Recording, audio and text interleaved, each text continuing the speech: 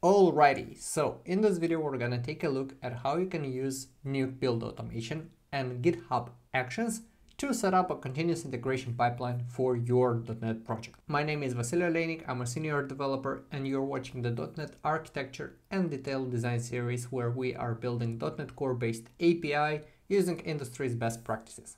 So let's face it, using YAML for build automation sometimes can be a pain in the ass. Fortunately, we have build automation tools like Nuke that make our life somewhat easier. Over the last couple of days I've been toying around with Nuke, and in this video we're gonna take a look at two different setups that you can use in your continuous integration process on your project. We're gonna use the Habit Tracker API that we've built in the Minimal API Core series, since it's pretty easy and straightforward to use and contains things that we need. Basically a .NET Core API, integration tests, unit tests, and all that stuff that's really important in a CI process. Now, to get started with Nuke, you will first have to install it on your local machine. In my case, it's already installed. However, if you're running a Linux machine, besides running this CLI command, you will still have to run the following command also, if it doesn't work for you from the first time. In my case, it didn't work, so I had to run that command. Once you have it installed, you can run the following command, which is nuke.setup. It will ask you a couple of questions like how should the build project be named. In my case, I'll leave it as default. Where should it be located? Also default. I'm gonna use the respective version of Nuke, and I'm gonna select Habit Tracker solution as the solution that I want. This will generate this _build class library. If you go to your file system, it will be under this folder. Inside you will find a couple of things like the build.cs, configuration, directory build props, targets.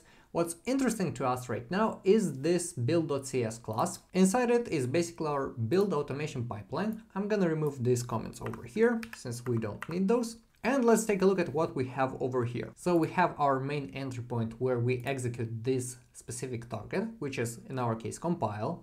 And by the way, targets are essentially kind of like steps inside a build process. So our current build process is basically clean, restore, and compile. Over here, we basically do nothing right now in any of the steps. So let's try and implement something in here.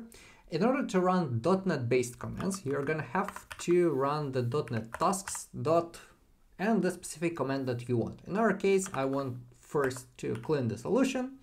Then I want to run a restore in here, so .NET tasks.restore, and over here compile, which is basically .NET tasks build. This is pretty straightforward right now, so I'm going over just the basics. Small addition over here, the restore, I want to run it depends on clean. So in order to run the pipeline, you just go to your terminal, type in nuke, and it will eventually trigger your build. So as you can see, it basically ran the build pipeline, ran the steps, clean, restore, and compile. This is essentially what you would have got with something like this YAML. This is a simple build YAML over here in GitHub Actions, where we have two steps to restore and build our solution. This is all the basics. Next thing, we also can have parameters. We can specify different parameters either by environment name, or if you want to use, you can have this parameters.json where you specify the parameters that you want to have. So in our case, let's suppose we want to have a parameter like test. In our case, this is a test value. Now, once we have this, we can go back to our build.cs. Over here somewhere, just specify that we want a string called test, and we want to make it a parameter, which will basically just inject it from our parameters.json. By the way, the neat thing with build is the fact that you can run your build automation pipeline locally, and you can also debug it. So in our case, I'm just gonna go to the first step over here. I'm just gonna say console.writeLine and paste in test, put a breakpoint over here, go back to our main and debug my build. Once the breakpoint has been hit, we can see that we have our value from the parameters.json. Now I'm gonna stop my build, just remove this console.writeLine from over here, remove the test parameter from over here and from the parameters.json. Coming back to build.cs, yeah, this is a basic pipeline that we have in place. It's a valid one nonetheless, but it's really basic. Let me just undo the changes done by nuke.setup, and we are gonna take a look at a more complex pipeline over here. So this is the pipeline that's currently running on the main branch for the GitHub repo, and this is basically what it looks like. So we have a pipeline which runs on Ubuntu latest, and it's basically running a setup job. It's running a step, build automation step from Nuke, has a couple of steps in here, restore, compile, test, publish test results, and basically shows us all the errors and warnings. How do we achieve that? If we go back to the build.cs, we can see that I have added a couple of extra steps in here. Our first step is cleaning, and it basically is a .NET clean, and also we're ensuring that we clean the directory for the test results. Then we're running a .NET restore, then a .NET build just as previously, and finally we have our test where we depend on the compile obviously, and we run the .NET tasks .NET tests. We enable no restore, no build, and set the results directory to our test results directory. Finally, we just publish the test results to the output directory, which is really fine, and it basically results in us running this kind of pipeline where we have a restore, compile, test, publish test results, etc. By the way, this example is running on the habit tracker minimal API that I've built in the side series dedicated to minimal APIs. So over there we have the integration tests that run with test containers, basically have Docker. Since GitHub already has Docker installed for its GitHub Actions, it's really amazing that we have this integration, and it's really easy to run our tests. Now you'll ask me, how does GitHub understand C# to run this kind of automation? Basically it does not. On top of the build, we have a GitHub Actions where we specify the name of the action, the runner, when we want to run it, and the invoked targets. So by adding this attribute over here and running nuke once, basically building the whole thing, it will generate this .github folder over here, which will have the workflow in it. And this is basically an auto-generated workflow that will trigger the whole build automation. And you don't have to mess around with it. It's auto-generated on every nuke run if you added some changes to your setup. Now, with all that, you basically have your build automation pipeline written in C#, and then GitHub can understand it and basically run your tests, your restore, your compile, and all that stuff. That's really amazing, but what if I have, or if you have Docker, and basically you want to build a Docker image out of your API and then push it somewhere to some Docker Hub registry?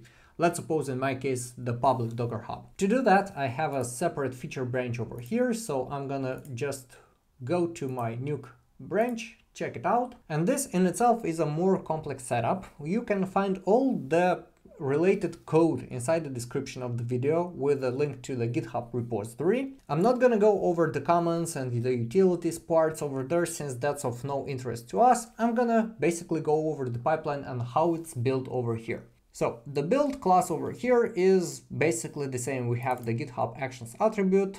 However, we also have this import secret where we have a Docker username and Docker password, which we are going to use to log in into Docker. Small disclaimer, this secret over here, which is Docker password, you can use your Docker username and a Docker password, but that's not really the best approach. You would usually create an access token and store it inside the secrets. It's way more secure that way, since you can track the usage of the access token and basically analyze it. TLDR, use an access token instead of the password. However, the parameter is still gonna be named Docker password for now. You'll see why in a little bit. So we have our build over here, and it's basically just a single target. So how do we run it?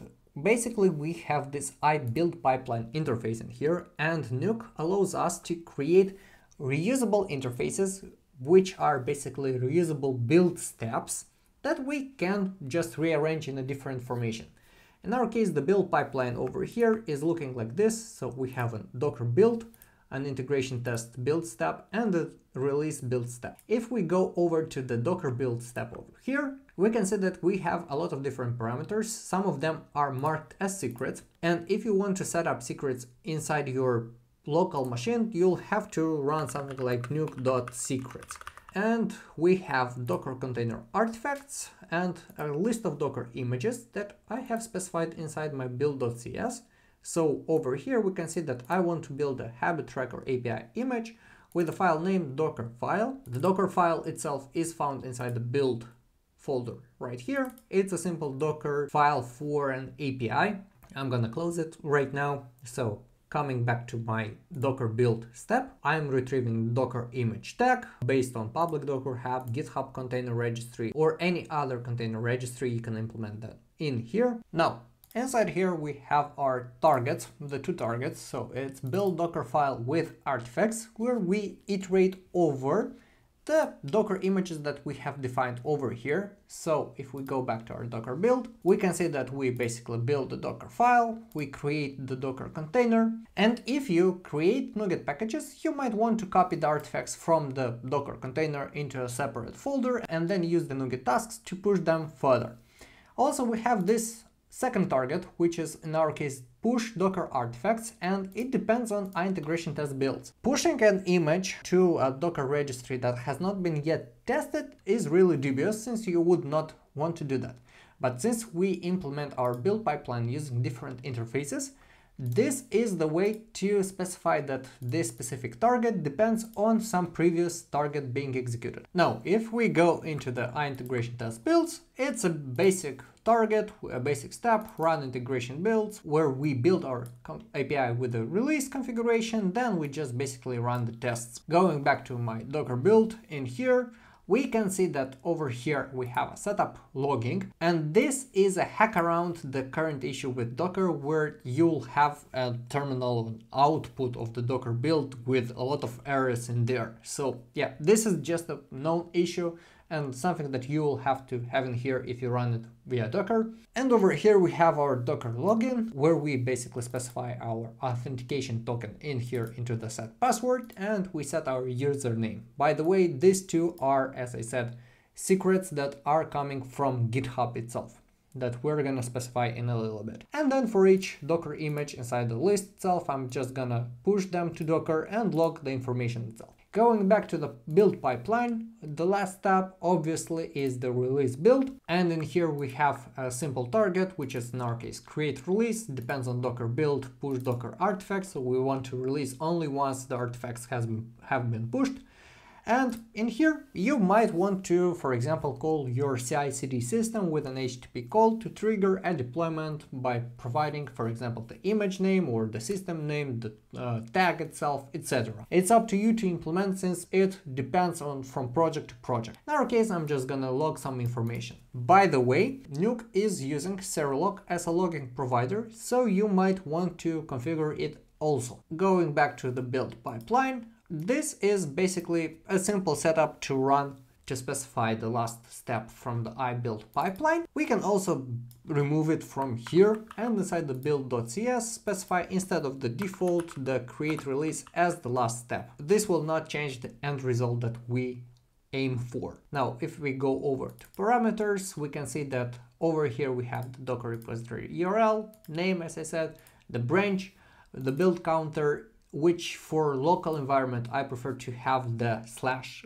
dash pre-release or local environment tag over here if you run the build pipeline from your local machine. And on GitHub, for this purpose, I'm gonna use the workflow ID, workflow instance ID. Now, once you run Nuke, it will result in this default pipeline YAML. As I said, we have the GitHub actions on top, which will create the default YAML.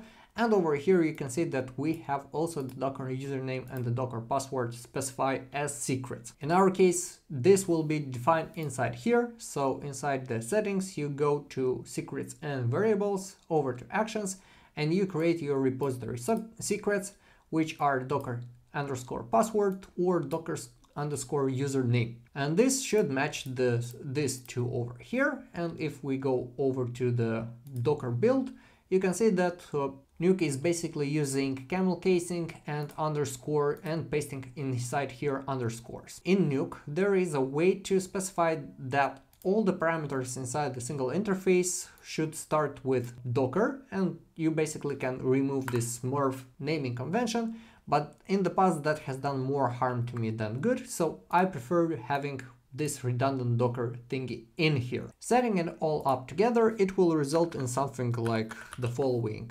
pipeline, which we can view over nuke -- plan, and this will generate the following view where we have our build Docker file with artifacts, running integration tests, pushing Docker artifacts, creating the release, and this is basically the run build, which is our target in here. Going back, it will resolve in the following workflow. So we have our Ubuntu latest. I'm just gonna maximize the screen real fast. So we have our run.build. And inside here we can see that we have run all the steps, building Docker artifacts, running integration tests, pushing Docker artifacts, creating a release, and running the build. And all the errors and warnings are also over here, so it's really easy to view them all. And if you've enjoyed this video, click the like button, subscribe to the channel, also click the notification bell so you get notified when the next video comes out. And until then, have a nice one.